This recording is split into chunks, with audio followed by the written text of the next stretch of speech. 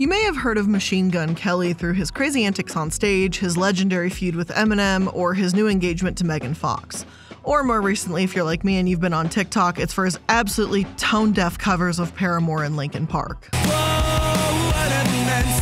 But as he has continued to grow his career as both a musician and actor, it hasn't been without concerns and controversies. From blaming a security guard for getting in the way of a bottle during a fight to calling young underage girls hot, it seems there's no end to his outlandish hot takes. So, who is Machine Gun Kelly? Hello everyone, and welcome to another episode of the Corporate Casket. I'm the Illuminati, and today we're going to be talking about Machine Gun Kelly and a little bit of the music industry as a whole. Now, recently Machine Gun Kelly and his relationship with actress Megan Fox has made some headlines, and their bizarre relationship has led them to become one of the most interesting aspects of Hollywood gossip currently. After their engagement, Megan Fox posted on Instagram that the couple had drank each other's blood following the engagement.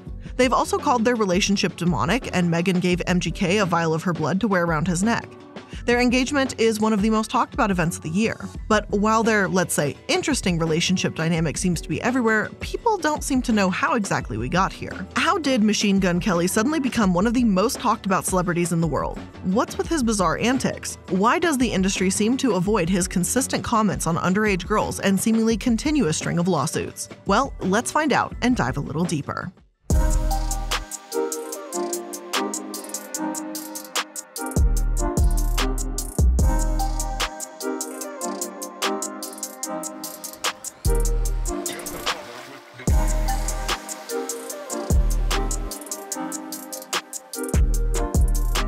Machine Gun Kelly, whose real name is Colson Baker, was born in Houston, Texas. But his parents moved around often, and according to him, he lived in over a dozen places in his childhood. He describes his father as a super Christian, and his traveling lifestyle in his childhood can be largely attributed to his father being a missionary. According to MGK, his mother left the family when he was only 9 years old, and he doesn't have a relationship with her. He says his life growing up with his father was difficult. While they lived in Denver with his aunt, his father fought both depression and unemployment. According to a First Avenue article written about his background and experiences when he was younger, he split his time between wearing two school outfits and being bullied by the neighborhood kids. After years of enduring bullying, MGK says he used his words to fight back. It was inspired by DMX's We Right Here and began using rap as an outlet to express how he was feeling. But according to him, he also had multiple instances of getting in trouble with the law at a young age. He says he faced felony charges when he was 14 years old for unspecified crimes, though according to Rolling Stone, he does have a song that suggests he shot up a car in a jealous rage. While speaking with a Rolling Stone reporter, MGK told them, "I will never forget my dad's face when I was in that courtroom. I was chained to like 8 other homies too. Not my homies, just random dudes." There's not really much information on this part of his life or what happened with the supposed felony charges, so we're just gonna move on. Unfortunately, life seemed to keep throwing curveballs at MGK, and when he was in high school, his father left and moved to Kuwait, leaving the young MGK behind to live in a neighbor's basement. He says that this is when he began to experiment with drugs and getting into more trouble. This is also the same time that he would record his first demo. When describing this time in his life, he says, "It was terrible, but I thought it was cool."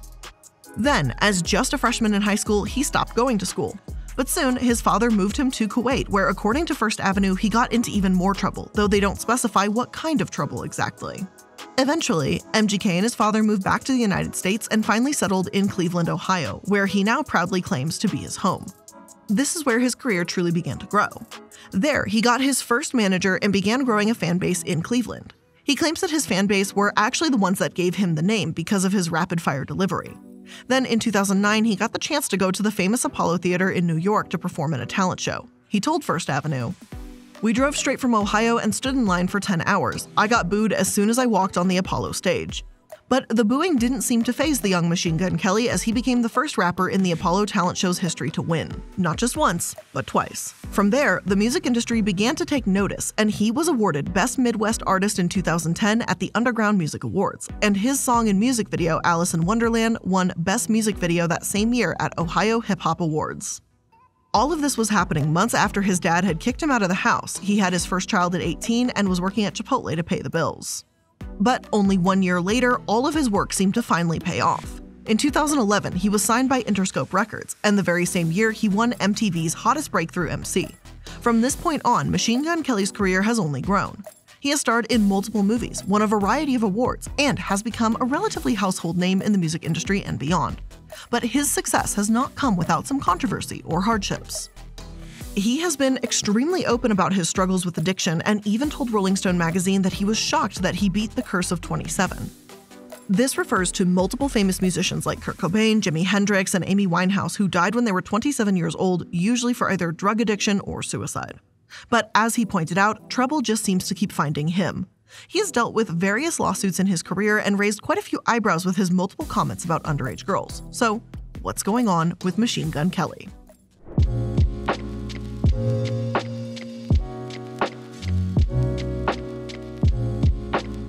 In 2012, Machine Gun Kelly was reportedly in a massive bar fight with people in Florida. When asked about the incident by Rolling Stone, he told them, "I put my hands on a 400-pound bouncer whose job is to whoop people's asses like mine, and he sued me for $2 million. Well, that's not exactly what happened, at least not according to the bouncer or the lawsuit. According to William Long, the security guard involved, Machine Gun Kelly either threw or used a liquor bottle as a weapon against him. William Long claimed that Machine Gun Kelly sliced his finger with the bottle, which led him to spend 8 days in the hospital and have 2 separate surgeries. In response, Mr. Long filed a lawsuit against MGK. While he does admit to throwing the bottle, he claims that he did not intend the bottle to hit any person in particular and that the bottle actually hit the DJ and not the security guard William Long. I'm not personally understanding how that makes the situation any better, but okay. MGK pointed out during the legal battle that Mr. Long had admitted to being hit with bottles before during his 35-year career as a security guard and alluded that it was Mr. Long's fault that he was hit by a bottle because he should have known not to intervene. But after 2 years of litigation with the trial set for November 2014, the two parties decided they would settle the lawsuit to avoid a trial. I could not find exact specifications of the lawsuit settlement, but the two decided on a confidential agreement. Only 1 month later, the Jasmine brand reported that Machine Gun Kelly found himself back in court again for the same incident after William Long accused him of fraud. According to court documents, Mr. Long accused Machine Gun Kelly of acting falsely, fraudulently, willfully, and in bad faith when he verbally agreed to the original settlement. Mr. Long claimed that Machine Gun Kelly had no intention of actually signing the settlement agreement and merely suggested it in hopes to delay the trial. Following the complaint, the judge ordered Machine Gun Kelly to appear for a trial date in December. Unfortunately, I could not find any follow-up details on the case, but given that he claimed the security guard sued him for $2 million, I would think he actually had to pay some sort of settlement. Regardless of the final results, this was not the only thing that happened with Machine Gun Kelly in 2014. That same year, Machine Gun Kelly would hold his first EST Fest. EST stands for Everyone Stands Together, and the 3-day festival had 7 stages and musicians and DJs from a variety of genres. The event brought in anywhere from 6,000 to 10,000 fans, depending on who you ask, and was by most accounts a massive success. In fact, it was considered to be so successful that Machine Gun Kelly continues to hold the festival in Cleveland every year. However, the event wasn't a success for everyone. In a 2015 Cleve Scene article, they described the horrific experiences of people who worked the event and spent the next year trying to gain the money they were owed for their labor. The story follows 2 workers in particular, Elizabeth Russell and Jeff Walters, who worked as staging techs at the festival. In the beginning, they were told they would earn $1,800 for working 9 days on the site, which $1,800 for 9 days doesn't seem that bad. That is, if they actually got paid. According to Cleve Scene, rumors were spreading around the festival crew only 2 days into setting up that no one was going to be paid and that something was up with the money. Apparently, they claimed this isn't entirely uncommon for independent music festivals. Sometimes things happen and the money comes in late, but at least usually the money comes in. Unfortunately, sometimes it doesn't, as we saw with Fire Festival, which we've talked about previously. But despite the rumors, Russell and Walters continued to do their work, convinced that even if their paycheck was a little late, it would come eventually. However, before that could even become a concern, they were first required to live on the grounds of the festival for 9 days. They stayed in the woods during the event and traded 24/7 shifts to monitor the dome and the equipment. Russell says the work became so exhausting that they barely had time to sleep or eat and told Cleve Scene that it got to the point where it was like, is this even worth it? I feel it wasn't. I feel we got fucked, excuse my French. Then, at the end of the event, their pay was due on August 3rd, 2014, but it didn't come. Not only did Russell and Walters not get paid, but the techs, the electrical team, the equipment providers, the venue also never got the money they were owed. No one seemed to know what was going on, where their money was, or even who was supposed to be paying them. Their invoices seemed to be lost, and somehow they weren't even sure who was officially in charge of the festival. A few weeks later, all of those involved with the event production were told they needed to send invoices to Live-In Legends LLC, a group they'd never heard of before. Live-In LLC was a promotions team for Machine Gun Kelly and was widely responsible for his touring success. Despite this, as the weeks continued to go by, the lawsuits started to roll in. The park where the event was held even sued Live-In Legends LLC for breach of contract after failure to pay the park's event fee. But despite the continued effort by the crew and the managers of the festival to recoup money and settlements that they were owed for days of grueling work at a festival that took an estimated $300,000 as of 2015, no one got paid. I couldn't find any updates to the situation, but hopefully people eventually got their money. If not, it is curious how the situation wasn't a bigger deal. I could only find one article describing the lawsuits and stories of the unpaid employees. I find this to be kind of curious, but anyway, this is not the first or last time Machine Gun Kelly has found his name connected with lawsuits. Granted, this one is not entirely his fault, but the festival is still tied with his name all the same.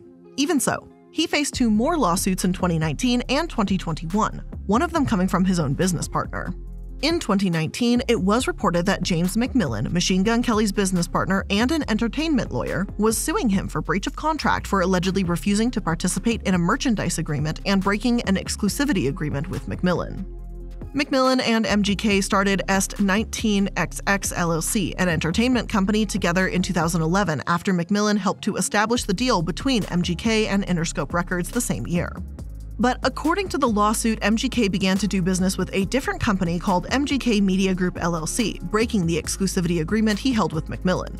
Additionally, the lawsuit claims that MGK's refusal to participate in a merchandising deal could cost Est19XX to lose $800,000. So far, there have not been any updates to the lawsuit, and Machine Gun Kelly and his team have refused to comment. So we'll see what happens here. Now, as for 2021, MGK found himself in yet another legal battle, but this time for elder abuse, assault, and battery. John Tilley, a disabled parking lot attendant in Los Angeles, filed a complaint against Machine Gun Kelly for allegedly pushing and threatening him at Studio City along with a group of his friends. The lawsuit described Tilley as a 49-year-old veteran with a disability limitation and a sensitive, soft-spoken, gentle, quiet person. It claims that the altercation with MGK began when Tilley learned that he and his friends, who were filming in the bank's parking lot, did not have permission to be there. Upon learning this, he asked him and his friends to leave multiple times. Then, according to Tilley, after asking them to leave the premises repeatedly, MGK pushed him and began yelling threats. After the incident, Tilley claims that he tried to serve MGK with the lawsuit an astonishing 19 times. And when he was unable to do so, he eventually published the complaint in the Los Angeles Daily Journal in an attempt to get his attention. However, when the deadline came for MGK to respond to the lawsuit, he hadn't. Why? Well, he blames the presence of fake news stories about him in the media. In a court filing from MGK's lawyer obtained by Rolling Stone, he asked the judge to set aside the default of the claim and allow MGK to fight it, arguing that MGK missed the deadlines by accident. A sworn statement said, "As a result of my profession, there are many stories, accounts, reports, and other write-ups citing my name, state Machine Gun Kelly, that purport to describe activities in which I have been involved. When I followed them regularly, I found that many of the publications ranged from false to only partially true. These publications occur sometimes multiple times each day. As a result, I no longer make it common practice to read publications about me or those that cite to my entertainment name Machine Gun Kelly to determine whether or not something therein is truthful, newsworthy, or should place me on notice." Regardless of the reasoning, MGK claims he didn't even notice the lawsuit until after the date for him to respond had already passed. Then he got himself a lawyer and, of course, adamantly denies the allegations against him. This excuse seemed to work, though, as he was eventually granted the extension to gather his legal team and fight the lawsuit instead of it going to default. For now, this lawsuit is currently pending, so we don't have any updates to give you, but once again, I guess we'll have to wait and see what happens. While MGK seems to have a plethora of legal issues, whether directly or indirectly involving him, perhaps the biggest stain on his career and most widespread criticism has come from his continuous, inappropriate comments about minors. Now, I'm going to go ahead and place the sponsors for today's episode here because this is just a fair warning. We're going to talk about him sexualizing minors and the comments and things he's tweeted and said about people under the age of 18, and it's gross. So if you're not in the right headspace to hear about this, this is your warning. Sponsor segments about 2.5-3 minutes long. This is your warning. If you're here after that, you know exactly what we're going to talk about. So that's your heads up. For many people, getting financially healthy means dropping the weight of credit card debt, but where do you start when it feels like a never-ending cycle? If you have multiple credit card balances every single month and are only paying the minimums, you're barely making a dent in your credit card debt, which can be really discouraging. Upstart can help you pay off your existing debt quickly, so you can finally feel like you're getting ahead. And it's not just credit cards. If you're consolidating high-interest debts, funding a personal expense, maybe using it to start up a new business, over 1 million people have used Upstart to get one fixed monthly payment with a very clear payoff date. And Upstart knows you're more than just your credit score, so rather than just looking at your score alone, Upstart models can look at other factors like your income, employment, and other information that you provide in your loan application to find you a smarter rate for the loan that you need. And you can check your rate online without impacting your credit score in just 5 minutes for loans between $1,000 to $50,000. Find out how Upstart can lower your monthly payments today when you go to upstart.com/casket. That's upstart.com/casket. Don't forget to use our URL to let them know that we sent you. Loan amounts will be determined based on your credit score, income, and certain other information provided in your loan application. Today's episode is also sponsored by Honey, the easy way to save when shopping on your iPhone or computer. I love being able to shop online while in my PJs, but I'm terrible at keeping track of promo codes, and who has time for that? But now I have Honey to help find those precious money-saving codes for me. Honey is the free shopping tool that searches the internet for promo codes and applies the best ones to your cart. Now, recently I've been reducing how much I've been buying online. I've been really trying to hold back and just kind of keep it local a little bit. I don't know, I'm just trying a new thing for right now. It's a New Year's resolution, it's probably gonna fail, but I'm trying anyway. But I've used Honey to help purchase furniture for the house when I needed a new rug from a furniture store. It's even helped me buy some supplies for the candle making business and of course clothing, so they're literally everywhere. And now Honey just doesn't work on your desktop alone, it also works on your iPhone. Just activate it on Safari on your phone and save on the go. If you don't already have Honey, you could be straight up missing out on amazing savings. And by getting it, you'll be doing yourself a solid and supporting the show. And I'd never recommend something I don't use, and I've been using Honey for years. So get Honey for free at joinhoney.com/casket. That's joinhoney.com/casket.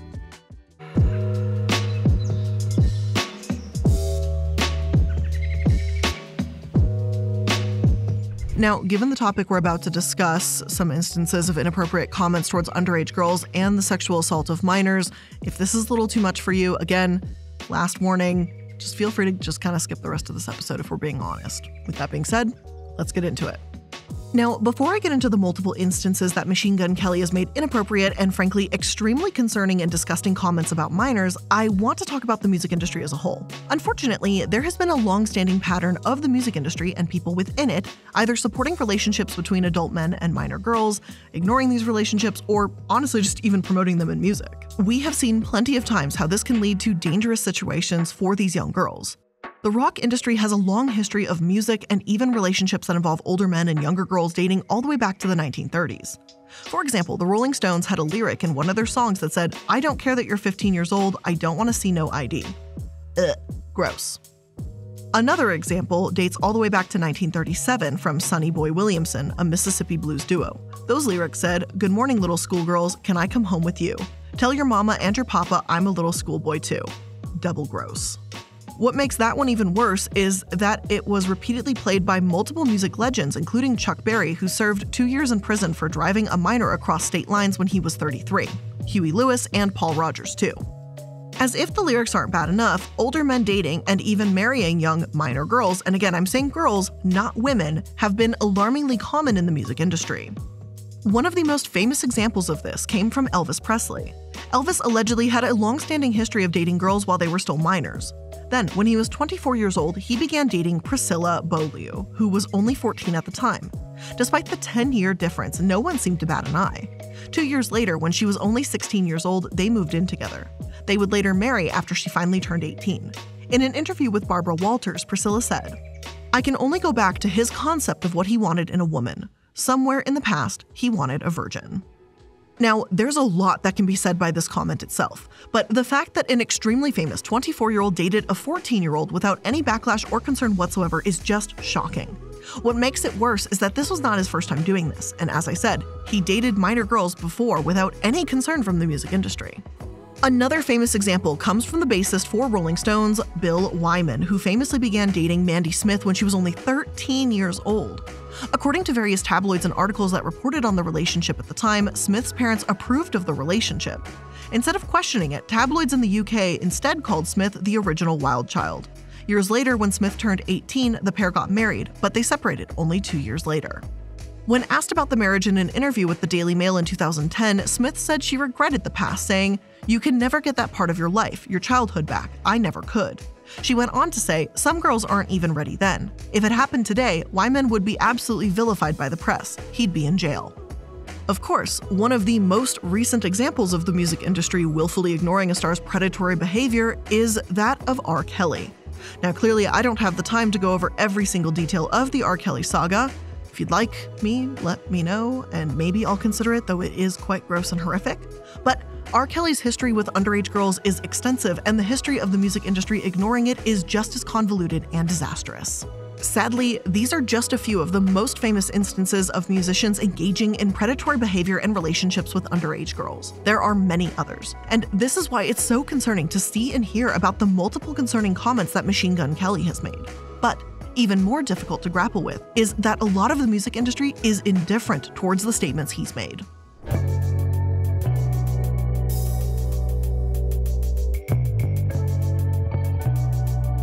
While Machine Gun Kelly hasn't committed the atrocious acts like R. Kelly or anyone we've mentioned previously, it's important to remember that a lot of those acts started out as gross comments that everyone just ignored.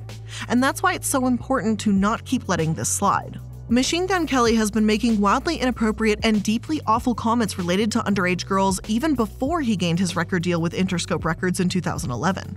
But recently, the folks on TikTok and beyond have begun to take notice and collect the receipts of his comments. One of the first came in 2010 when he tweeted that he felt like a creeper. The full tweet reads, "I wish 13, 14, 15-year-old girls weren't allowed to be so hot so I wouldn't feel like such a creeper when I look at them. I'm just 19. #I'm just saying." Then, in 2013, during an interview, he discussed having a crush on Kendall Jenner, who was only 17 at the time. The interviewer asked if he was counting down the days until she was 18, which is already incredibly weird to say. But then his response made the situation even worse. He responded to the question by saying he was not waiting until she was 18 since he was 23 and he felt like it wasn't a creepy age. As if that wasn't bad enough, he went on to add that apparently since she's a celebrity, there's no limits right there. This is a whole other conversation about how society looks at girls who are celebrities as being older or having no limits. We have seen the same type of rhetoric used to explain inappropriate comments about Millie Bobby Brown and Billie Eilish, who have both recently turned 18. But, like I said, it's a whole other conversation. All I'll say is someone being a celebrity does not magically make them older, and saying so is worrisome at least. But as if that wasn't bad already, he decided to continue on and say, "I don't care, say what you want, man. If Kendall Jenner is in your bedroom naked and you're 50, you're going." He continued in the interview to explain why he felt this was perfectly acceptable, and this is one of the reasons I wanted to discuss the music industry's history of allowing and accepting inappropriate relationships between underage girls and grown men because of the exact excuse he used. He said, "Robert Plant, who was one of the greatest lead singers ever, dated a girl that was 14. Axl Rose, who was one of the biggest badasses ever, dated a girl that was 16. I don't care. Say what you want, man." Of course, when this video resurfaced on TikTok, multiple people reacted by saying it was repulsive, among other things.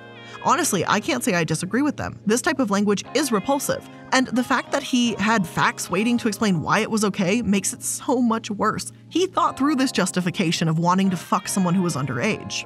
Then, of course, there is the infamous feud between him and the rap god himself, Eminem, which allegedly started after Machine Gun Kelly made inappropriate comments about Eminem's daughter Haley on Twitter.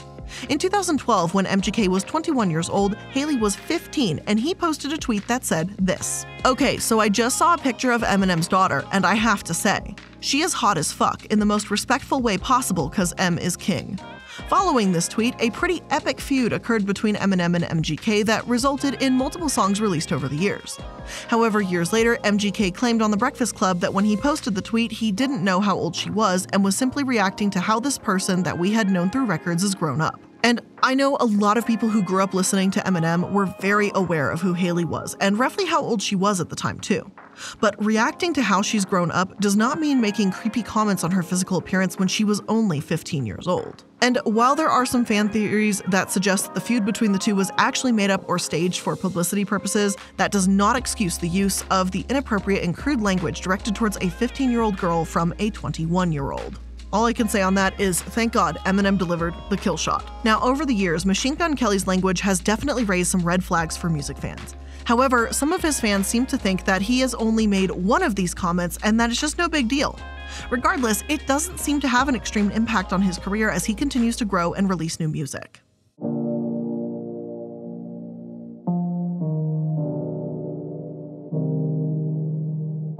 And while maybe he's comfortable with being the little trash gremlin that ran away from rap music, did some pop punk, and then now claims he's going to go back and do rap music and it has nothing to do with being bullied out of the pop punk scene, allegedly, I don't know. It's just funny to watch him run from genre to genre personally, like with his tail tucked between his legs, but that's a different thing entirely. I think the most disappointing thing out of all of this, honestly, is I personally really liked Megan Fox, and to see that she's like okay with this type of person, it just makes me like really disappointed in her. Like sometimes certain people are just garbage and that's the end of the story, right? But then it's like, but you were so awesome. Why would you date the trash? And that's just kind of what it feels like. And, you know, damn, that sucks. If she's happy, I guess good for her, but I would not be happy dating someone who thinks that 13, 14, and 15-year-old girls are hot and sexy, but that's just me, I guess. But with all of that being said, that's a whole ton of my opinions, and that's where we're ending today's episode. I hope you learned something new today, although I most certainly hope you did not enjoy this episode because it's gross. But I did hope you learned something new today about Machine Gun Kelly. If you did, make sure you're liking, following, and subscribing to stay up to date on all the latest episodes. I appreciate you spending some of your time here today, and I'll look forward to seeing you in the next one. Bye!